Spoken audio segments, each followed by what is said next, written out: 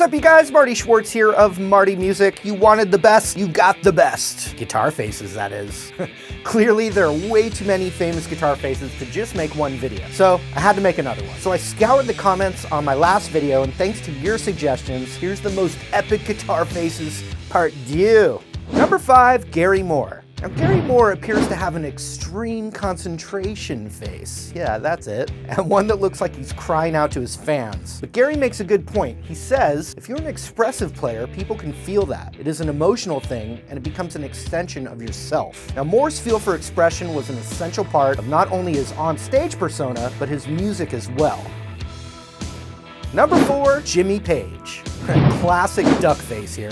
Quite the O face. Solid variety that keeps the fans guessing as to which mug they'll get next. Whether he was soloing or just holding down the rhythm, Page always had a look that matched his fierce double neck guitar.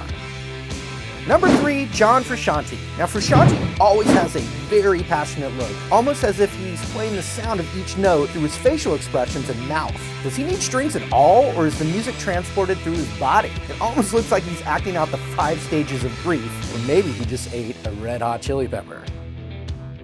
Number 2, Angus Young. From the look of the first image, Angus might not be the best kisser. He also tends to break out some more emotional and even aggressive looks. Oh, and here he is, either mid-guitar solo or, well, mid-sneeze. Looks like a big sneeze. Could probably shake you all night long.